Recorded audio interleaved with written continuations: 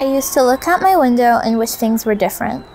I would stare at the trees waving in the wind and the cars as they drove by. I had a whole world outside that I could never see. My family and I weren't very warm with each other. I wish they loved me more. I felt very alone. I walked down the street. It was one of the rare occasions I was let out. I saw abandoned houses and buildings that had a gray tint, and except for me, as far as I could tell, it was abandoned. The park was dirty and I was cleaning it. It was all broken and graffitied.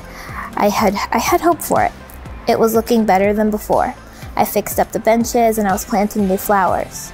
I finished up a coat of paint I was doing on the statue and decided to stop by a store nearby to get some food. I realized I had no money, so I walked home. I walked through the tattered clotheslines and the messy sidewalks. I walked up to my house. It was too nice for our neighborhood, I thought. I walked up to the front porch, and in the front door, I saw my mom and dad talking about their business, but they didn't notice me. They owned an interior design company. It was very interesting work, but they were so busy. They said when I turned 17, they would let me in the business. We were a very business-oriented family, and it made me feel lonely sometimes. The next day, I went back to a park and I saw someone on the bench. She was a young girl, younger than me at least. I walked up to her and she smiled. "Hi." I asked her why she was here, and she told me about how she liked coming to look at the trees and flowers. I told her I was the one who planted the flowers and fixed the benches. I told her about how I had been coming to this park for years and how I thought no one else cared about it. I took out my tools and got to work. The girl asked if she could help, and I needed it, so I said okay. We worked tirelessly for hours and we had lots of fun. We planted flowers, repainted the jungle gym, and refurnished the picnic tables. At the end, we were both covered in dirt and paint, so she said goodbye and we headed home to get washed up. When I got home, my parents asked why I was so dirty. I had not told them about the park yet. I was so scared they would not see the potential I saw. So I made up some lie about falling in the dirt, then sitting on a bench with wet paint, and went up to my room. As I showered, I thought about the ways to explain why I was going to a park so often, and decided to keep the secret. I headed off to bed with racing thoughts. I didn't get much sleep that night. The next few weeks were so boring. It seemed to rain non-stop, so I couldn't go to the park. I had nothing to do. My parents did have money, but they never bothered to buy me a TV to watch or many toys to play with. I watched the water drops on my window, as most kids did on long car rides. I got bored very quickly from that and had no idea what to do next. I could talk to my parents, but they were probably busy as always. I didn't want to bother them. I decided to put on some rain clothes and sneak out. I strategically placed my pillows so it would look as if I was sleeping. I went on a midnight adventure and walked along many paths, and I came across one that I had never seen before. It was a long and winding dirt road with many forks. I had not seen anyone else go down this road, much less look at it. I walked the path for many hours, stopping for a break every two.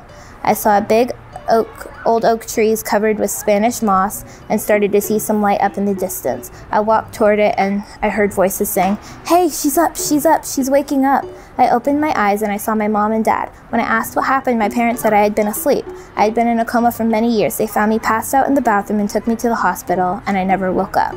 I didn't know what to think. As far as I had remembered, I had been renovating the park and walking down the road. How could I have been in the hospital for that long? I asked the nurses when I could leave, and they told me I needed to take a few tests, but I could go home in a few hours. I took a nap, and by the time I awoke, I was ready to go home. I asked if we could stop by the park near our home on the way there. My parents wanted to go straight home, but they agreed. When we got there, I saw a perfectly new park with renovations I had made. I wondered how I made them if I was sick and asleep. I walked around and I saw a group of people. I asked them about the park and they said they just finished a big community project and they'd done all of this. I was amazed. It made me wonder if everything I remembered was just my imagination.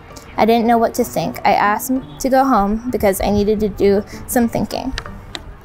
I got to my house that looked nothing like I remembered, and I walked in to find my room.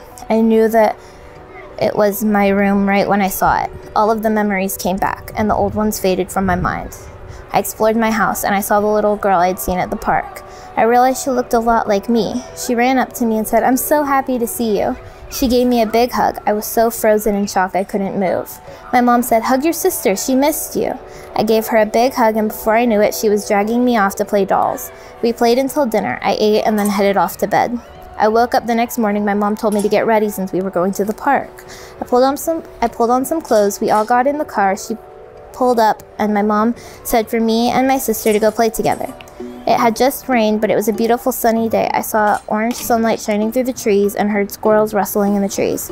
I saw other kids laughing and playing. This was the park I remembered, but I had always visited in the middle of the night. I could feel the sun shining on my face. I was astonished. I had never felt this happy before. This was the first moment in a long time I felt as if I belonged in the world. I would never forget this day.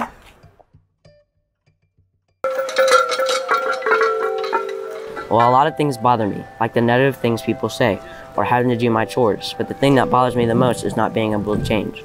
I'm annoying, disruptive, loud, but there's a positive side to it. If people can hear me, I can get my point across. Someone might think it's disruptive, they might think that's annoying. If I become loud, I can change my tone. That's how I can change the way they look at me.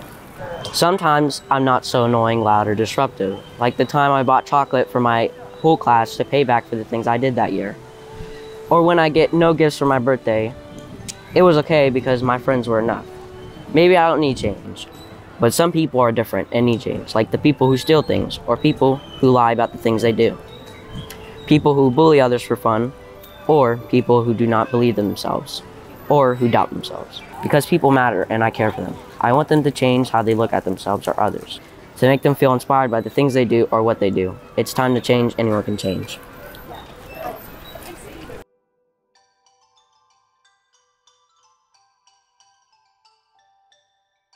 Peanut woke up on a hospital bed. He wondered if he was hurt or not, but he couldn't remember anything.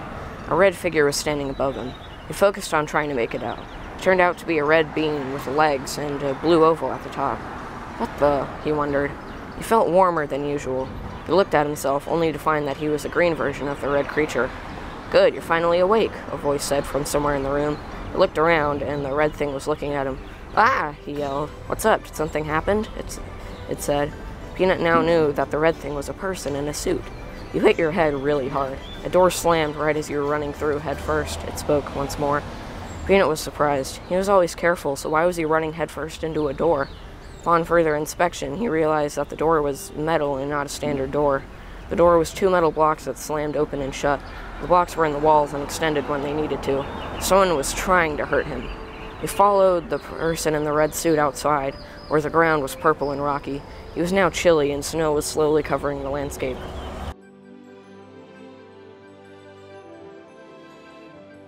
As I glanced out at the cheese dipping sauce, I realized that there was a bear heading toward me.